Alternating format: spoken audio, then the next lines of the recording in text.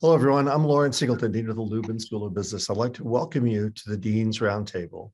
I'm pleased today to welcome Richard Venegas, who is the founder and managing director of Snap Global Solutions, to the Dean's Roundtable. After graduating from Pace, Mr. Venegas had a career as a financial analyst for Citibank and Capital Bank before transitioning to Disney Consumer Products as its manager of new business development.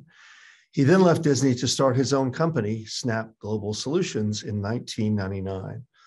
From Disney to DreamWorks, Hasbro to Mattel, Snap helps bring to market licensed products smoothly and quickly through its turnkey design, sourcing, and manufacturing services.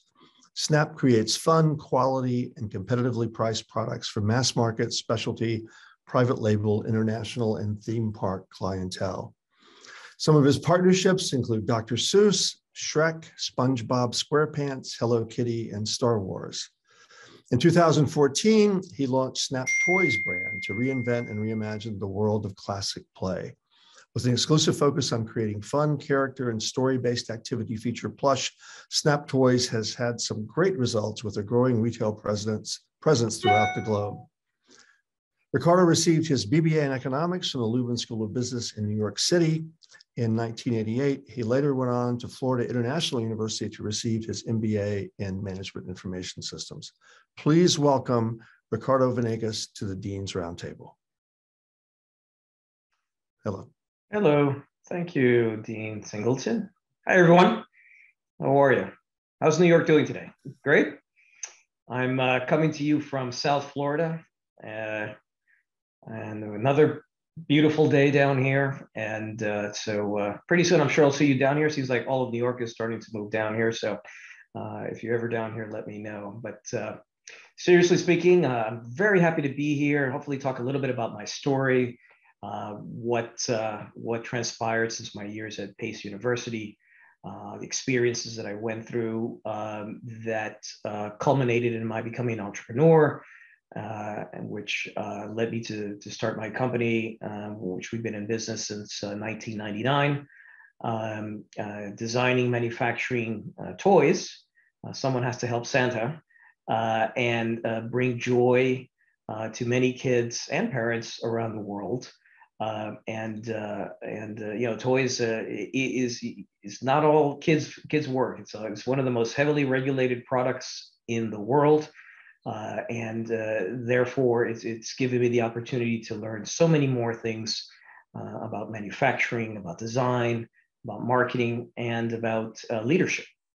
So about myself, as Dean Singleton was saying, I graduated back in 1999.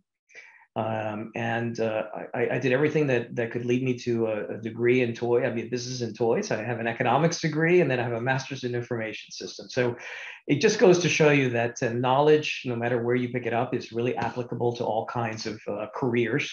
For me, economics was really great because it allowed me to really study people. It's a social science. I really wanted to know what makes people tick. And I also wanted to be close to the financial district because at that time, Pace University was obviously situated very close to the world of finance. And while being at Pace, I got to be involved in one of the programs that I think was very influential, called the Leadership Development Program. I don't know if you've ever heard that, but it was something very special to me. The moderator, her name was Grace Lamacchia Paris, and she took a liking to me and gave me a chance to join this very, very exciting group. Taught me a lot about to believe in yourself, really. I think that's what she helped me believe, that I could accomplish many things. And from there, it led to a career in some finance companies. While at Pace, I was also a part of the WPUB radio station. I don't know if any of you listen to WPUB still, but it actually, at WPUB, I was the mobile director. That means WP had a crew that would go to parties, and we would be the DJs and whatnot for the parties. And believe it or not, it was one of my first entrepreneurial experiences because they used to book one party a year, and we got to be booked like 10 times a year. I brought in a great crew. We ended up having competitions with the upstate campuses at PUB. I mean, it just goes to show you that anything that you do with passion, even being a little, radio station crew, but if you work with people, you can sell a great idea. And that WPUB had these events that were huge, I would tell you. So if I'm plugging WPUB, I believe it was a great time. It's something I really enjoyed about being at PACE. So Snack Global Solutions, what is Snack Global Solutions? As the Dean said, basically we're what we call a turnkey design and manufacturing company.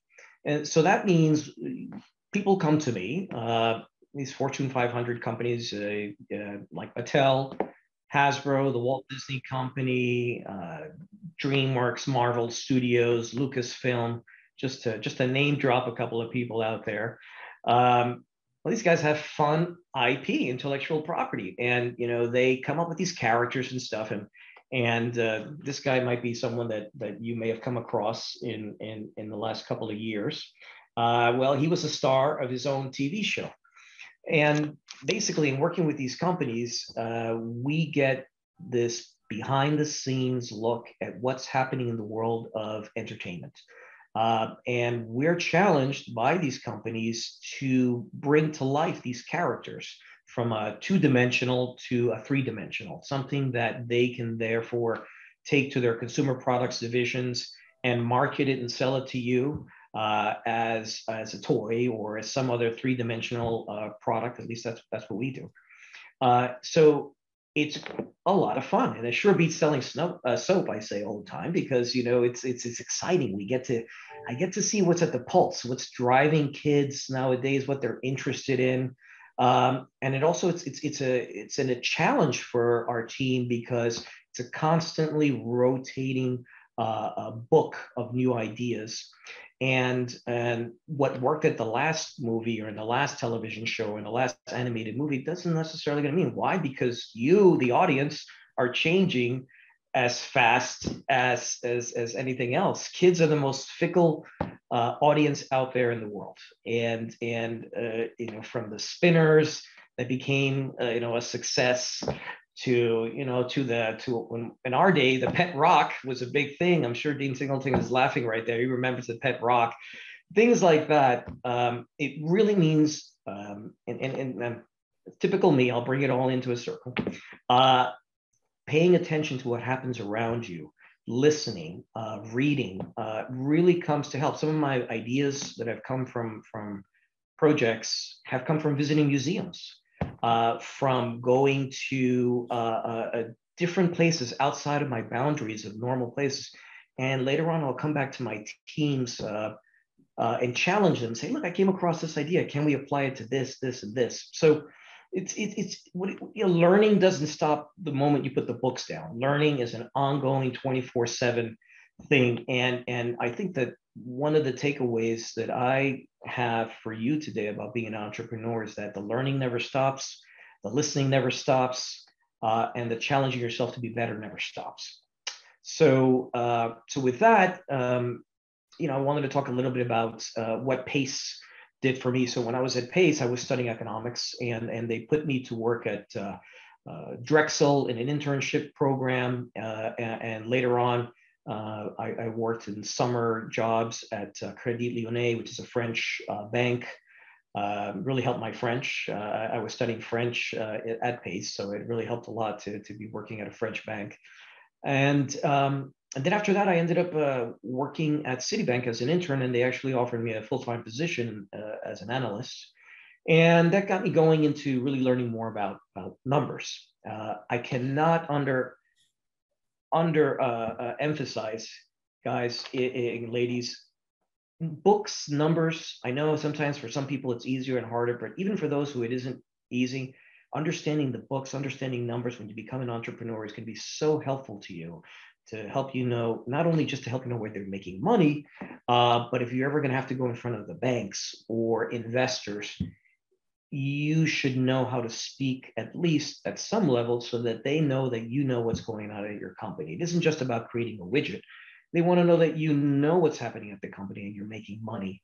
And how are you making that money? And if I invest with you, how are you going to help me make money? And so on and so forth. So again, it goes about applying all these things that you're learning. And in entrepreneurship, I really feel that knowing the foundation of numbers is very helpful. At least for me, it's been very helpful. Well, I was in banking for about 10 years. I moved down to South Florida. I learned a lot at this smaller bank, much smaller bank. But after I got my master's degree, I basically started asking myself, is this really what I want to do? Do I really want to crank out reports to the middle of the night and see all the marketing people go home at around 6, 7 o'clock and they're all smiling and I'm just cranking out reports and reports. And I said, no, I want to try something different. And the inspiration actually came from within my family. My father was a very charismatic man. And I started really realizing that when he walked into a room, everybody smiled. So I started learning, watching my father and seeing what he did. He had a small business. I decided to take some time off and help him with this business. And it taught me a very important thing. First of all, I learned to respect. I used to be in this corporate world. The thousands of businesses that you walk by every day, someone wakes up every morning, goes to that little store, raises the iron gate, turns on the lights, and is there to sell. And I'm sure some of you may have parents who have worked themselves at starting a business, something that nondescript, but those people represent 80% of the population. It's a 20-80 rule, but those 80% taught me a lot. They believed in me when I went and knocked on the door and asked them, would you like to buy what I'm selling? And building that relationship, understanding the human side, not just the corporate number crunching, was a big step for me. So social relationships to me are extremely important. And it's funny, I feel that today, I mean, obviously I'm older than many of you. I feel that some of that has been lost. I mean, that was one of the questions that was posed to me by Ileana that we should talk about. And I really feel that social relationships, presentation skills, the ability to pitch ideas are extremely important. And that's something that I look for when I'm looking to hire someone. It's not how good you are. You could be the smartest person in the world, but if you're not going to get along with the team, if you're not going to be able to understand that we all work, we all have ideas, and we have to be able to share them and get along, it's going to be hard for you to fit into a company. So I really emphasize, take those debate classes, take those speaking classes.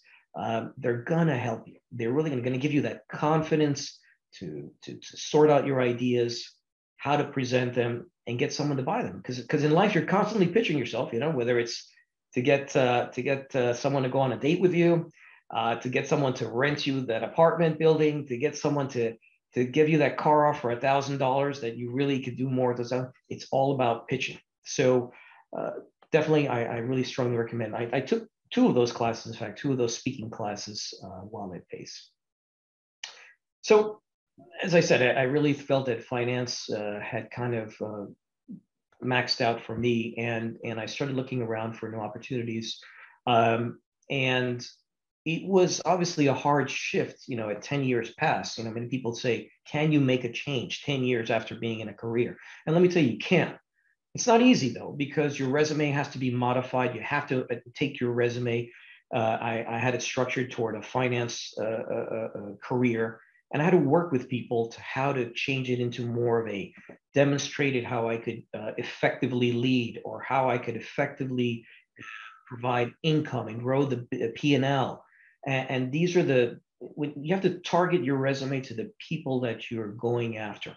So it took some time, you know, and a lot of went to a lot of these, I forget how you call them, but you know, the job fairs, and it was hard. It took a long time to make a switch. So I did a half switch. I stayed in banking, but I went to the marketing department. So you might laugh. When I started, my first job in the marketing department was pitching banking by computer. Yes, that was a big thing back in the day. So I was charged with turning the Citibank consumer into a banking consumer. And believe me, it was hard. It was hard. But after that, I had interviewed at 2 amazing companies. One was Pratt & Whitney, which is an engine manufacturer for jets. They flew me up to Connecticut. Great experience. It was amazing. It was a global opportunity to be in the leadership development management program. And the other one was the Walt Disney Company. Yeah, I mean, it both were great opportunities. And it just happened to be that Disney called me back, and I interviewed. One of the longest interviews of my career. It probably took 8 hours. I met with about 10 people. Here's an interesting thing I'd even thought about. When I went to interview, I did not wear the typical blue suit. I said, everybody here is going to be wearing a blue suit. You need to stand out in an interview, right? Aside from just being yourself, stand out. So I went out and got myself a olive base suit with a burgundy tie, great shoes. And guess what? After I got the job or doing the interview, somebody told me, great suit, nice tie. It worked. And you know, you're a pebble in a sand of sand in a beach. So I'm always looking for ways to stand out, especially, and we'll talk about that a little bit later. When I was growing up and I went to Pace, I used to go by Rick. And my father, as I got older, he kept saying, use your name. And you know what? When I went on my own, I went with Ricardo. And I've heard all variations of Ricardo, from the British Ricardo and the Spanish Ricardo, you know, and the Indian Ricardo. It's all there, the Chinese, but people remember Ricardo, you know. And again, it's another way of embedding yourself in someone's head that this person is different.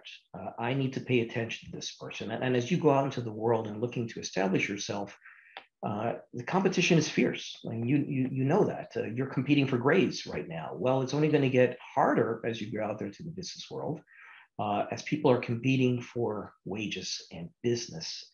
So I can honestly tell you, even with the humor, it is important to stand out and find a way to raise your flag amongst the thousands of people and say, here I am, you know?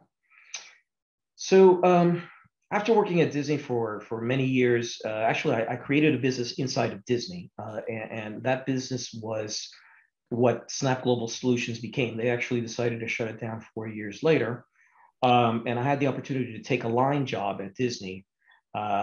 In fact, one of the best advice I got from somebody was at Disney. I was interviewing in California for a position, and the director met me, and after listening to my interests and what he said, you know, I could hire you, but he said, I'm not going to hire you because you're going to be bored in 6 months. You're an entrepreneur. Go out and do it. So meeting people that give you candid advice, candid feedback is extremely important. That person, I unfortunately, I forgot his name and he moved on, but I would have thanked him after all these years. And my father too. My father actually looked at me and he said, son, you can always get a job. Give it a try. So here we are 23 years later, and Snap Global Solutions is now one of the Walt Disney Company's primary suppliers across the world in developing toys. Along with that, the Mattel company relies on us, Hasbro, a lot of other toy companies come to us, and there isn't anything that we can teach them about toys, but there's obviously something that we have, a value add that we have established that they say, you know what, when we are short on resources or short on time, or we need creativity, they come to Snap. And that was one of the reasons why I also named the company Snap, because it was supposed to be top of mind. Ooh, who do I call? Snap. So again, positioning ourselves as a solution was extremely important to these people, because as you go out there, people have deadlines, people have budgets, people face overwhelming loads of work. And if you can be a lifeline, a solution that manages to integrate yourself into the day-to-day, that they can turn over a project to you and know that you're going to fully understand the compliance issues or the deadlines or the requirements, and you deliver to them this, well, they're going to trust you with the next project and the next project and the next project. And it's never a given. Let me tell you, just because you win once, you still have to keep working at it, just like any relationship, any personal relationship. I've been married for 23 years, and it's a constant battle, you know, because she's beautiful, first of that. So I have to, you know, keep her interested, of course. But you know, it's through humor, it's through many other things that I keep that relationship going, and I keep my clients' relationships going. You know, interesting point right now with the pandemic. I haven't been able to see my clients in over 2 years, and I'm a person who travels 150,000 miles a year. And I travel to Asia 4 times a year. I've been to probably many more places in China that many people that I know who are Chinese, my friends, have been like, my God, you've been to Fujian, Hubei.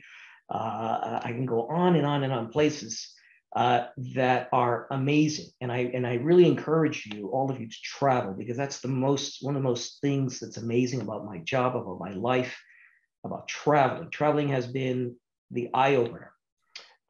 Because doing business in London and doing business in Hong Kong and doing business in Buenos Aires are completely different. They're all completely different. And in fact, that's exciting, because as you travel, you can sort of kind of find that common denominator amongst people. And sort of as you're thinking strategically and developing product lines, what are the things that people like? What are they drawn to? And there could be a product that's made. This is one of the things that I tell my team: don't be American. Don't be so American. Just because it's made in America doesn't mean it's going to work in Latin America or it's going to work in Asia. There are nuances in product development. So I'm way off my here script, and I'm sorry. But like I said, I get so excited. Here's another thing I have to say: be passionate. That's one thing I want you to walk away from. Be passionate about what you do. I go to work, and I'm working here from home now for 2 years.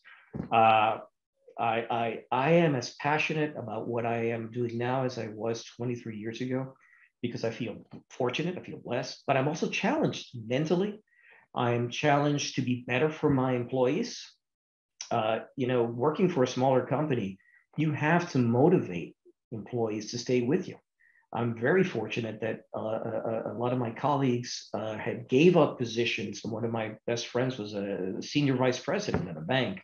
Others have worked at toy companies and they've come. But why? But because I've created an environment where they feel they can take their skills and they can not lose out. They're still challenged, they're still effective, but guess what? We're flexible. We give that flexibility. You've got to take your child to the doctor, no problem. Why? Because I know that creative person is probably going to stay up till 11 o'clock, 12 o'clock at night working, because that's the way they work. They all work on different hours.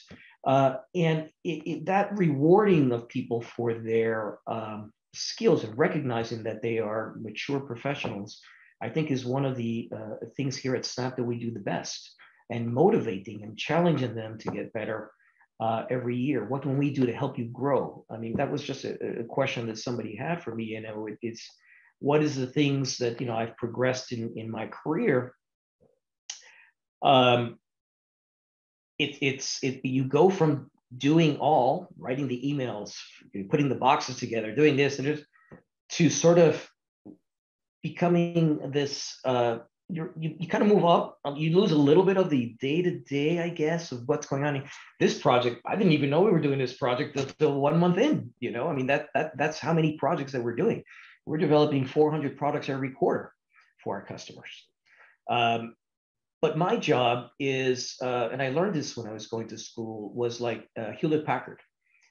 They talked about managing by walking around and visiting the cubicles and everyone, listening to them and learn what they needed. And that's what I do. I'm the chief rah-rah officer. I'm here to listen to them, to see what I can do to help their jobs become more efficient, more effective, to be motivated. Every year when we do our budgeting, these are the things that I did take from my profession. We do budgets.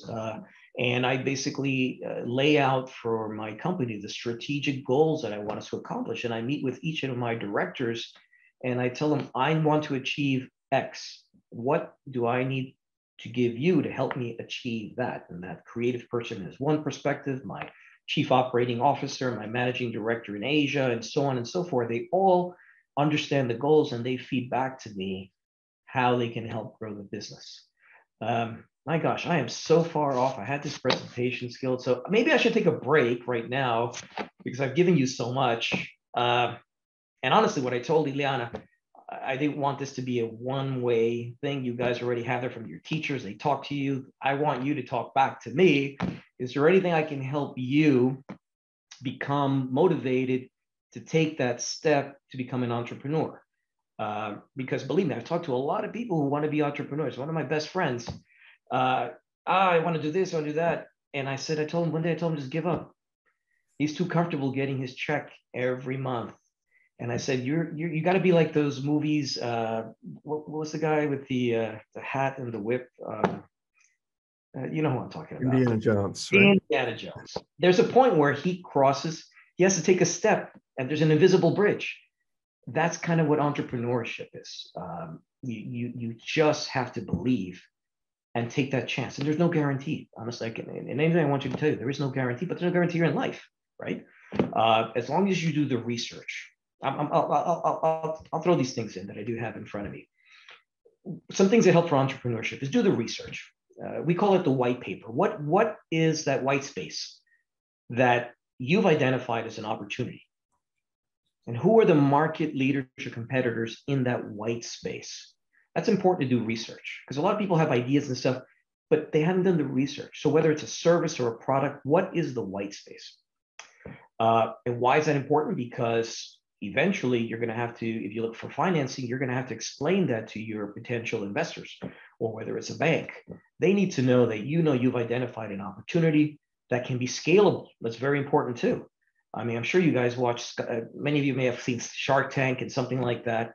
I'm not as vicious as the guy who wears the black suit, but I am, look at them and I go, they ask good questions. A lot of people just come with ideas that haven't been well thought out.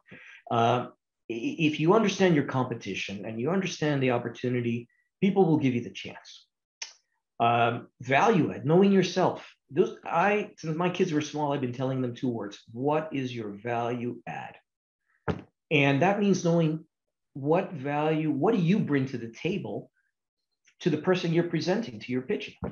Because they meet people every day, and the purchasing department meets people every day. The marketing department meets people every day. Everyone's got the greatest solution, to ideas. If you know yourself and you know what your skills are, your strengths are, what you bring to the table, again, that is a leg up on your competition, or even on an interview. Knowing yourself and what skills you bring and how your skills can help that company grow, or how your idea, your service is going to help that company go from 1 million 10x to another 10 million sales. They're going to listen. They're going to stop, do like the dog, pay attention to you. They're going to stand up and listen to you because you've got something that interests them. So that's why, when I was interviewing for Disney and for Pratt & Whitney, I did a lot of research on those companies. So when I sat down and interviewed, I knew about them as I wanted to know about them as much as they wanted to know about me. So just like the same thing when you're pitching, know who you're pitching to and be prepared for the curveball questions that may come at you as an entrepreneur. Financing, where to get the money from? Honestly, the way things are nowadays, it's even harder. You hear a lot of people out there who are, private equity and stuff. Private equity doesn't even listen to you unless you've got a $15 million to $100 million proposal. That's just as a matter of fact. And I can tell you, because I wanted to acquire a company, and it was solid reasons to do it, but because the company was only a $15 million acquisition, they weren't interested in it. I mean, it's scary to think that way. So financing begins with your own money saved, the banks, family. It's gotten a lot harder, but don't lose faith, because there are a lot of grants out there. The government is constantly providing programs. If you're a minority, please pursue those opportunities. This coming from a gentleman who's never used his Latin background for that, but I do recommend it because I do participate in Hispanic organizations, and I do believe they have great people who want to help you. And if anything, networking really is one of the most important things I can tell you as an entrepreneur. Go to those lunches, go to those things. You never know who you're going to meet, honestly, and be prepared. Bring your business cards. Every moment, they talk about the elevator pitch. I don't know if they tell you that in school, but there is such a thing as that 1 minute elevator pitch. And finally, I had on my list here, I talked about client acquisition. It's leadership. Being an entrepreneur is kind of really a lonely place, because you're the top dog. Who do you turn to? Who do you talk to? So again, surrounding yourself with people who will give you candid feedback, or being open with your employees when you have them. I think is one of the most important things. I always tell people being able to say I'm sorry shows how strong you are, that you can accept feedback. In fact, I'm constantly apologizing to my employees if I make something, a mistake or whatever, and they appreciate that I can take their ideas. And sometimes I say no outright. And the next day I'll come back, I was too quick to say no. I thought about it. Let's work on it, and da da da. And believe me, I have passionate people, and I think I love that the most. When you hire someone who is going to go to the fences and fight you for their idea, I would listen to that person, because that person remains interested in your company. I'd rather have someone like that than someone says, okay, whatever. The passionate person is going to fight for their ideas. So you should listen, and great ideas come from everywhere. How do I grow as a professional? I'm constantly peer review. I do have my people that I go and I talk to as I measure, but I'm also reading. I read books. For example, I'm reading about people who I say I want to be like them. I read Michael Eisner's book. It was called Work in Progress.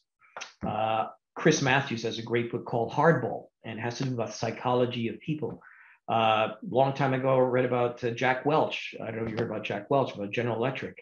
And just recently I read a book called The Biggest Bluff. It was a psychologist who learned to become one of the best poker players in the world, but through psychology, it's a way of management, how you shouldn't ignore information as it's presented to you.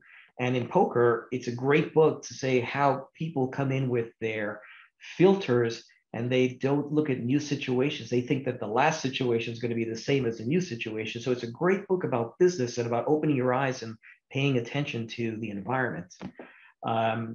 Television. I wake up at 6 a.m. and I'm watching the news, whether it comes from overseas or whether it comes from the financial, social media. All of these things have impacts on decisions. It is the foreign exchange, the renminbi, the Chinese renminbi versus the U.S. How is the dollar doing? They're going to have to pay more. How is the economics doing? Is Disney going to benefit from travelers increasing because during the pandemic when they opened up, we were flooded with demand. So all of these things, little news, we had to prepare for these things. Advising your clients, hey, it's people are going to come to the parks. COVID, wow, COVID hasn't been in any of my books that I studied in PACE or at FIU, and there is no manual, guys. And I'll tell you one thing from entrepreneurship: there isn't a book that covers every single topic that you're going to go to. At some point, it's experience. It's truthful to yourself. Go with your gut. At the end of the day, I always tell people, my decision, I listen to your advice, but the decision is mine, because I have to suffer the consequences, the good and the bad. So I'd rather it be my decision. But be humble. Listen to the people that you're with. You pay them for a reason. You don't pay them to say yes. I pay my people to say no. I tell them, I pay them to say no. And believe me, they tell me no a lot. And you know what? I think it pays off a lot for me. I'm still here, 23 years, hopefully some more. And with that, I am going to take a break and let you talk, I hope. Thank you for your patience. Thank you very much. This is a great overview of your career and your excitement about what you do. It's really nice to see this. We rarely get to see someone as excited about what they do as you are. So thank you. With that, I would like to open it up for questions from the audience. You can raise your hand with a chat function with raising your hand, or you can put it in the chat and Ileana will grab it out and ask the question. Please feel free to do that and take advantage of this very successful alumnus. I think I have a question to start off, and it might be slightly problematic. Which is your favorite toy that you have developed thus far? Do you have any favorites? Well, I do have favorites. I have to say one of my favorites, it was Monsters, Inc. product, because my daughter was born just before Monsters, Inc. Right, that was back in 2000, and that changed my business. I worked for Hasbro, and I was working on this project. You guys know Sully and Wazowski, right? Well, I started on this project with Hasbro, And the funny thing was I decorated my daughter as Boo. So we were walking down on Halloween. The movie hadn't come out yet. So people were kind of looking at her like, who is this girl and what is her costume? You know, because we had to decorate it with the toys. And, you know, a month later, boom, Monsters took off. So I guess that's one of my favorites. And anything Lucas Star Wars, we've been very fortunate. If you guys, I know I once gone to Star Wars land in Disney World or Disneyland, but the company picked us. No bid. They came to us, and every toy that you see in Star Wars land, the Galaxy's Edge, is designed by us. Electronics, basic plush, and it was top secret. Oh, hush, hush. You know, it's, I mean, it's really, it's like you have to sign this NDA. Lucas, you know, seeing this, the CEO of Disney everyone's involved, and I was just like, you know, I felt like Ronnie Dangerfield, you know, when he's like getting nervous there. But we managed to pull off that project, and it's been a great success for us. So yeah, those are two of my favorites. Thank you, Sophia. Yes, so a lot of the students who maybe are watching, maybe they're aspiring entrepreneurs, but it sounds like on that journey, you know, there might be a lot of mistakes and you learn from those mistakes. But what are your words of advice to these students to encourage them to keep going? Because I'm sure it can be discouraging at times. So what do you have to say to them to kind of motivate them to keep going? That's a great question. In fact, just recently I read something. It was a sort of these phrases. You can't learn unless you fall down how to get up and walk again, right? So you're all nodding your heads. And the reality is, since you know it, believe it. I have to tell you, believe it. And there are going to be some that I remember once, it was 2008, remember the financial economic crisis and whatnot? I use humor, as you can tell, because, you know, it just comes a point where you just have to sort of realize that you've done everything you can do. And you also need that mental health. You've got to let it go, and the things are going to work out one way or the other, right? And if you believe in yourself, yeah, maybe some idea is a disaster, but maybe the next one isn't. And maybe this career is a disaster, but maybe the next career isn't. I have failed, but I've also learned through my failures, honestly. And I remember my CEO walking in, I said, well, I'm just going to go into the, you know, well, maybe because this is being taped, I won't say that. But anyway, I used humor to get through that moment. And guess what? I learned what I needed to do. I cut back and reorganized, and we came out stronger. A lot of competitors went away, and during the pandemic, a lot of competitors also fell away. And guess what? Our customers said, "Wow, Snap is still around." That helps. That perseverance, that spirit. And as an entrepreneur, let me tell you something. You're being watched constantly by your colleagues. That's another thing. So smile. I smile a lot. I tell them, you know, you're doing a great job when they deserve it. I'm not one of these, giving a prize just because you finished the tournament, kind of thing. They know what I expect of them. I know what they expect of me. It's a very candid relationship.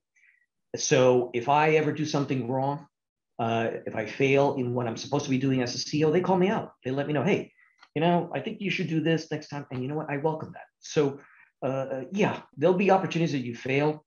And you know what? Just pick yourself up and know that, start singing Annie. I actually have Annie on my playlist. The song comes out tomorrow, and I do play it on those rough days. I do play it on those rough days. There are two questions in the chat, right? Yeah. So the first question, one second.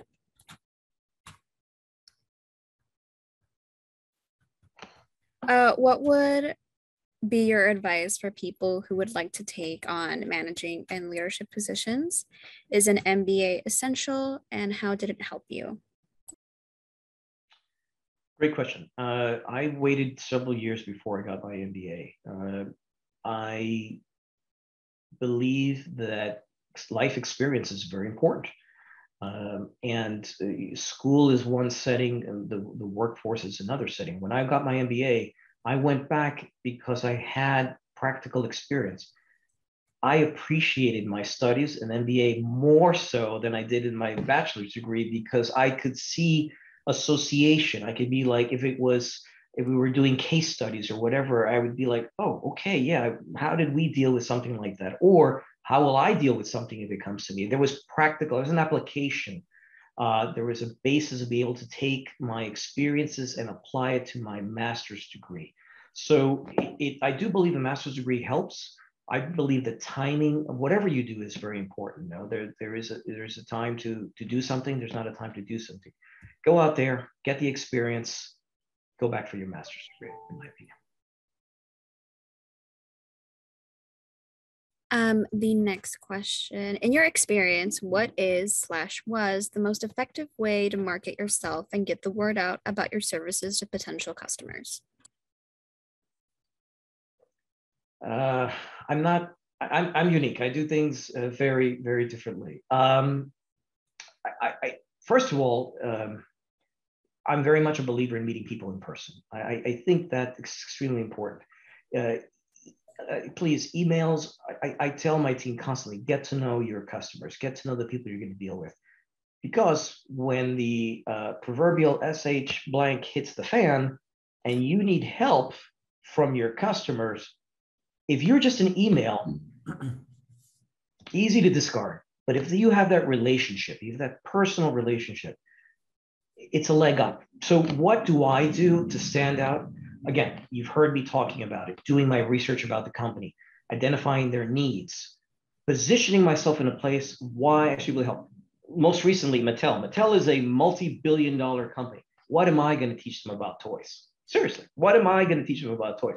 But I had the gumption to walk in to Mattel out in California, El Segundo, and meet a senior vice president who stared me down like I was a first grader. And within a half hour, we were talking and exchanging business relationship.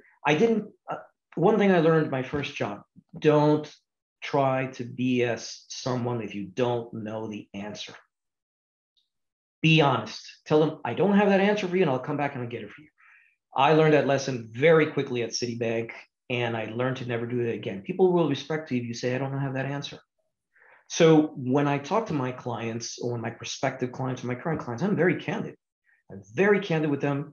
If a product is not doing well, even if it's a Disney product and I'm talking to Paris, or I'm meeting them in Paris I'll be like, don't do it. And you know what? They respect me for that. And they come back and they call me and they say, Ricardo, what do you think of this and this and this? When you have that kind of a relationship with a client, you have a leg up again because they have the same challenges you do. So they're looking for someone who understands their needs, knows you're not going to feed them some line just to sell, one and done. You want a relationship. So doing the research, being candid, I think that one of the most important things, being friendly, smile. I learned that from the movie La Femme Nikita, I think. And the lady teaches her, when you walk into a room, smile. And it doesn't matter if she's a killer, but still, she's a smile. Everybody ignores her, and she does her job. So smiling really gets, they say it a lot. When you smile at someone, they smile back at you. And I think that is another way of breaking down a barrier. Remember, you're trying to break down barriers when you're walking into a new meeting, okay? You're trying to establish yourself a relationship. Nobody likes grumpy bugs. I always used to play the grumpy bug video for my kids, I used to make fun of them when they were grumpy. So smile more. Yojin? It was fascinating to hear your presentation. I'm so glad to meet you. I'm an accounting professor at Pace, and I was so happy when you mentioned like P&L and books, those terms, because I teach them in the class. My question today is, how do you encourage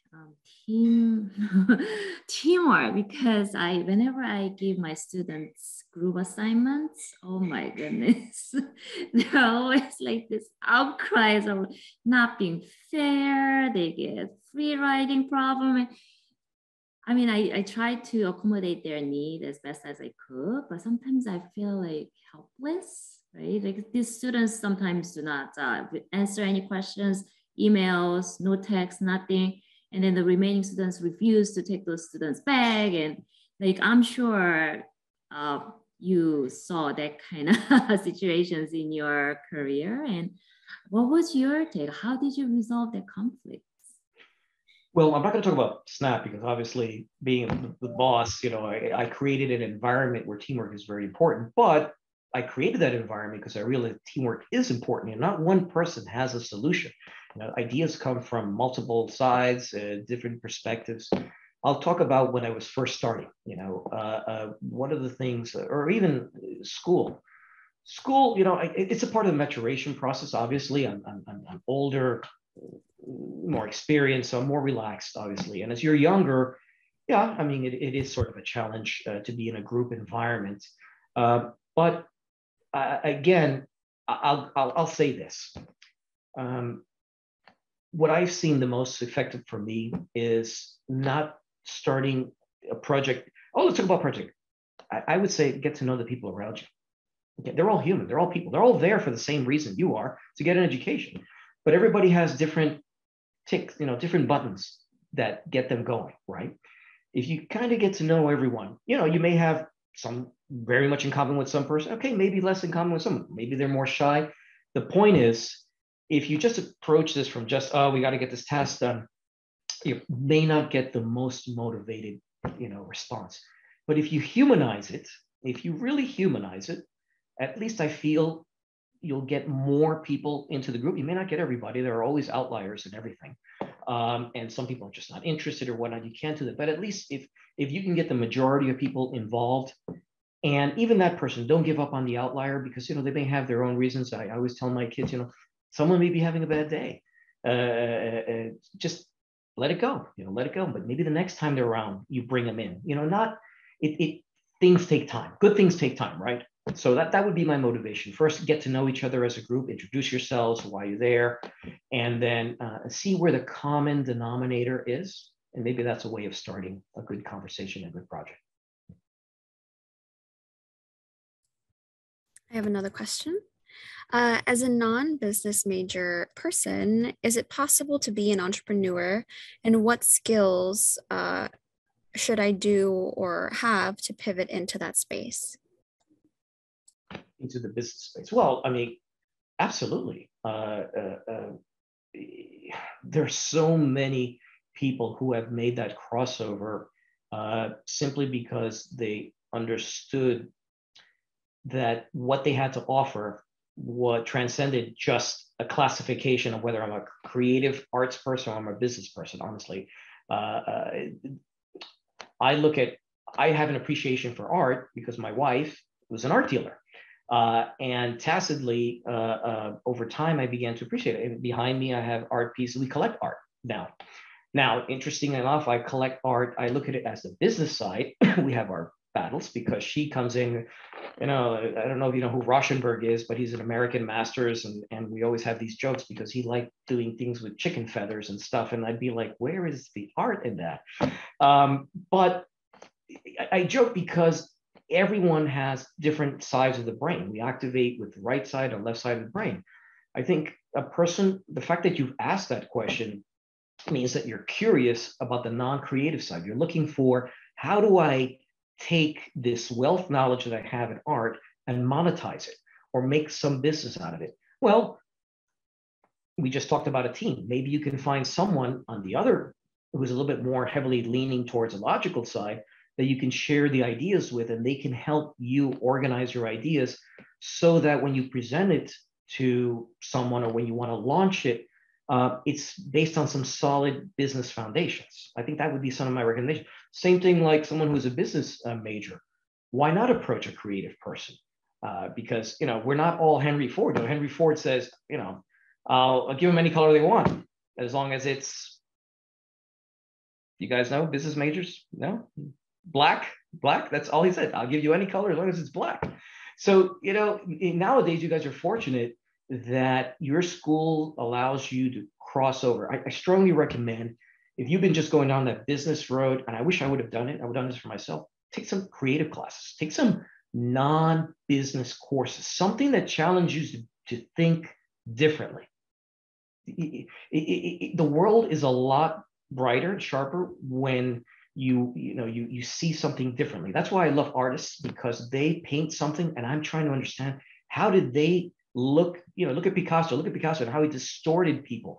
How did he take something and make it so amazing that I'm here staring at him wondering, what did he see in that pot that he took some water pots and turned them into fish out of just a pot. And if you see the images of Picasso working at one of these ateliers in Italy or Spain, the people who made pots all their lives, they were stunned that he could take something they've been working all their life and turn it into a work of art. That's what I mean. Like, learning comes from all facets of life.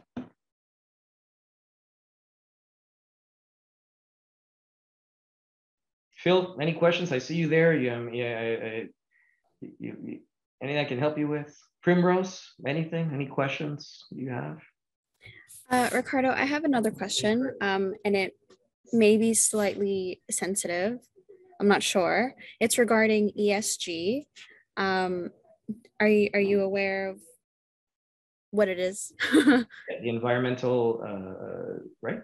Yes, environment, social, and governance initiatives. Yeah. So there is a big focus on that in many businesses these days. And a lot of them talk about sustainability. So I was wondering what your take on this is, and what you or SNAP does in regards to ESG and sustainability. Fantastic question. Actually, we're leading in environmental sustainable products. We have been quietly working with the Walt Disney Company for 2 years now, identifying and sourcing sustainable fabrics. And I haven't announced it because we were waiting for Disney, but our products are made of polyester materials. So 4 years ago, the pandemic, I was in Germany at the show, and I was already doing my research, identifying Europe is obviously way ahead of us when it comes to sustainability and environmentally friendly policies. So again, being in the toy industry, as I said earlier, quite seriously, we are one of the most heavily regulated industries. So while it's a lot of fun, we get tested.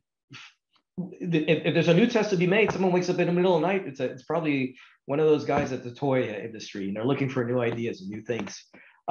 So when sustainability became a topic, the toy industry did start looking for ways to become a participant in that. And our products now, our fibers that make up this product, the stuffing, are all recycled materials from plastic bottles and other like. The outside fabrics are slowly and surely becoming more sustainable. It's a slow process. Why? Because unfortunately it takes time. But we are on our way, and Snap is a leader in that. Already 100% of our products are stuffed with recyclable, sustainable fibers, and the outside materials we're beginning to ship this upcoming quarter to the Walt Disney Company. You will start seeing their products transitioning to sustainable materials. And once I started that, I began prophesizing that to my other customers, saying, "Hey, do you have a policy? Are you planning to do this?" So yeah, I take good ideas and try to spread them as much as I can. Yeah. That's really wonderful to hear. And I think I have a final question. I don't know if anyone wants to ask before I go. Nope. Okay. So my final question, are there any projects that you can remember being especially hard or complicated? And how did you overcome that? I know a lot of us in our day-to-day lives, we're constantly overcoming certain struggles. But when it comes to work, it can oftentimes get really frustrating. And sometimes we start to doubt ourselves. So is there something that you found that you were able to overcome? Absolutely. And it isn't projects, it's failures. It's failures. Remember that if I make a wrong decision, it could be that financially the company has to, can't pay its bills or whatever. So yeah, I've had strategic decisions where I've wanted to distribute or launch a product line, whatever. And like Harry Truman said, at the end of the day, the buck stops here, right? My decisions have impacts on the company. So they are very gut wrenching when you make decisions and you see things are going wrong.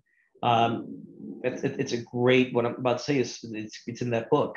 Why do people keep, like when they're betting or when they're doing something, why do they keep putting money down? Why do they keep putting money down? The information in front of you is telling you it's not working. Why do you go with your gut feeling? You think it's going to keep going. When you're running a company, you have to be humble and realize, hey, sometimes the decisions you make were wrong. So that's when you take all your skill sets and your colleagues and you say, what's our exit strategy? How do we get out of this? How do we realign ourselves into a more profitable path? I've had to do that. And again, it's humbling, but I think humbleness is great in being a leader. We don't have all the answers. Just because you become the boss of your company doesn't make you infallible. It just makes you responsible to all those people who report to you. Remember, they're just as important as I'll say it again, as you are. They are all in on your idea. They're there to support you. They're the ones who are working while your kids and you are taking a vacation. You've got to reward your colleagues. You've got to reward your employees. You've got to be humble. You've got to keep yourself up to date on information, and you've got to have fun. And that is one of the most important things. When I go to these toy fairs, I'm amazed how people don't smile as much as I am. I'm walking around and I'm happy as a pig in mud, because you know what? I get to do what I love. I get to work with people that I like, and it's a living. And I get to travel the world. I get to meet great people like you, and looking at you, all of you. And I'm telling you, you know what? It's whatever you do, have a great time doing it. Have fun. And if you're not having fun, think twice. I did it 10 years after being in banking. I stopped, made a right turn, and here I am having fun. So if anyone ever wants to ask me a question, I think you have information, send me an email. I'm more than happy to help. I think the best I can do in my life is try to pass along a little bit of my wisdom. And my kids will be thankful because they get it from me all the time, every day. They don't want to hear it anymore, but I'm happy to help. I think you guys are the future, and your perspectives are going to be different than mine. But remember, us old dogs, we have a little bit of experience. You can always come to us and we can tell you how it was back in the day. If that helps, we're here to help. Thank you very much, Mr. Venegas. This is a wonderful Dean's Roundtable. I really appreciate you taking time. We have a small token of appreciation to you. Unfortunately, I can't hand it to you over the Zoom call, so please look for it to arrive in your home in Florida in a few days. I look forward to getting to know you better. Thank you for sharing your story with us very much. Thank you for taking time to be here with us. My pleasure.